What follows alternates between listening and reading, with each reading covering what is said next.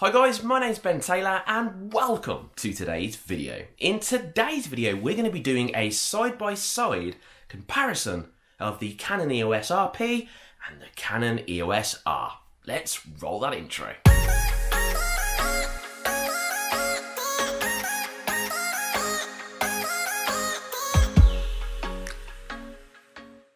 If you enjoyed camera news, reviews and how-tos, then make sure you hit the subscribe button and then the notification bell. This means that YouTube will send you the good stuff.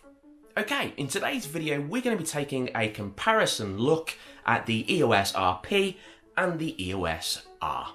Both the EOS RP and the EOS R are full-frame mirrorless cameras brought to us by Canon. Let's start with the size of both these cameras. The EOS RP is slightly smaller than the EOS R, but it's very marginal. And the EOS RP also weighs less than the EOS R. I think it weighs around about £1, as the comparison to the EOS R, which is at £1.50 pounds.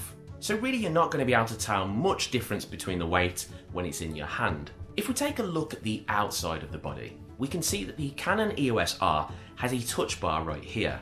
This enables you to switch between different menus when you're looking through the viewfinder. It also has a LCD display on top of the camera.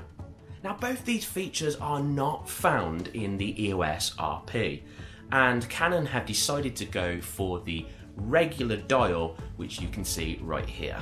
Both Canon cameras come with LCD, fully articulated touchscreen displays. Now this is great, and I think most cameras should have these, and I'm still surprised that most manufacturers don't add them into their lineups. Now the Canon EOS R has slightly more screen real estate at 3.2 inches, whereas the EOS RP is slightly smaller at 3 inches. Now of course I don't think this is really going to make much difference for anyone. I think that 0.2 of an inch is really marginal. If we carry on with the outside and the external of the body, both cameras only have a single card slot. Now Canon have resisted going over to the dual card slot, which is quite surprising, and I still don't know why Canon are doing this. Maybe it's just cutting back on costs or technology or room, who knows, but they have not yet transferred over to the dual card slot for the mirrorless models. Both cameras of course come with Wi-Fi connectability and also Bluetooth. They have a HDMI and USB connection as well for both cameras, which of course is really handy. Both the EOS RP and the EOS R come with a full-frame CMOS sensor, which is almost identical. There's hardly any difference between the two, with the EOS R having a very slight size advantage. Both cameras also have the Digit 8 chipset, which is used for most of Canon's 4K cameras. Now I think this is because they are able to run 4K more smoothly on the Digit 8 chipset. One of the bigger differences of the two cameras is that the Canon EOS RP is a 26.2 megapixel camera, whereas the Canon EOS R actually is 30.3 megapixels. So it's going to have a higher resolution, and because of this, a better quality photo. Let's talk about frame rates. The Canon EOS RP shoots at a very disappointing 5 frames per second. Not quite sure why Canon have kept this so low, but they have. Now this is really not going to be ideal for anybody which is thinking about this from a sports photography perspective. The Canon EOS R on the other hand shoots at 8 frames per second, which is better but still quite low for its class if you compare it against the Nikon and the Sony. Let's move on to the video aspects of the camera, shall we? Now I know a lot of people were excited about this, especially when the EOS R was first launched, and then also the EOS RP. Now unfortunately, most people were left deflated by what was on offer. Now both cameras do shoot 4K, which is great news, but they have a crop attached. Now also you have the 4K on the EOS RP, which is 24 frames per second, and that's it.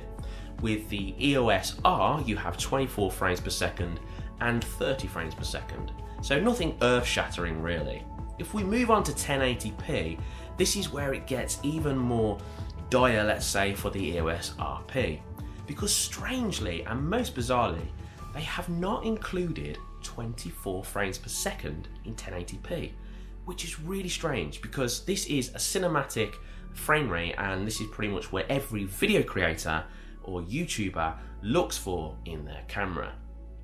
Plus it's standard, it's not something which is extra, and cameras which are way below this price point also have it on. I must say though, I do think that Canon are going to have a firmware update which is going to correct this, and this means that they will have 24 frames per second in the future.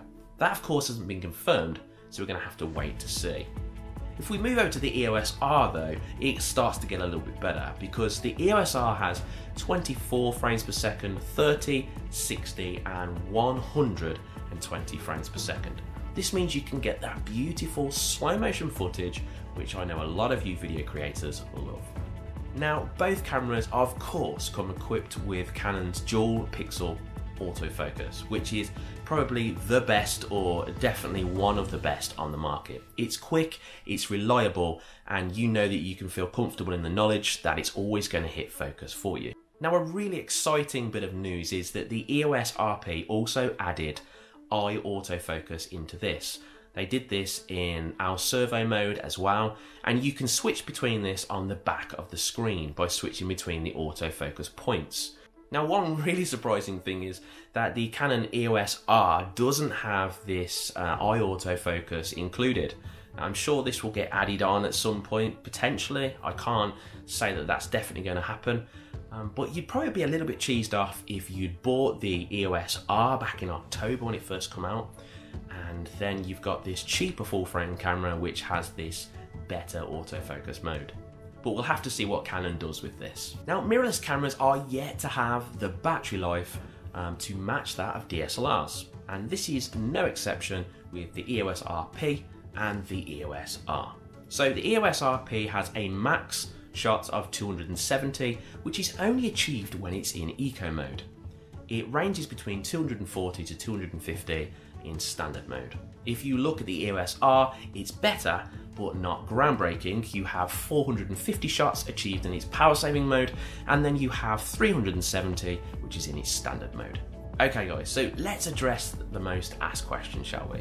What's the price? The Canon EOS comes in at $1,299 compared with the EOS R, which is $2,299. That's $1,000 difference in price, which is substantial for most people.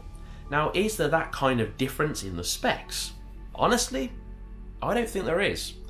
Now, I think the Canon EOS RP is a good starting camera if someone's looking to get in to the full frame market. Now, of course, there's a few kinks. You haven't got the 24 frames per second in 1080p, which is odd, but I will say that I think this is going to be corrected with a firmware update in future. But, you know, with just these few small things, you do have access to all of Canon's amazing range of EF and RF lenses, which they've brought out. So this is a great way to get into the full frame market without spending too much money. Of course, if you want to spend extra, $1,000 extra and get the Canon EOS R, you're getting a very good camera, but some people will say it still doesn't match that of the Nikon and the Sony. So guys, I hope you've enjoyed today's video, and most importantly, I hope that this comparison has aided you in making a decision for which camera you will most likely go for.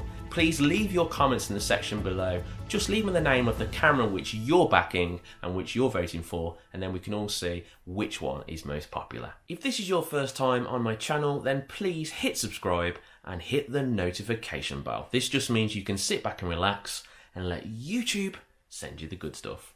I hope you've enjoyed the video, guys, and whatever you do, have an amazing day, and I'll see you in the next video.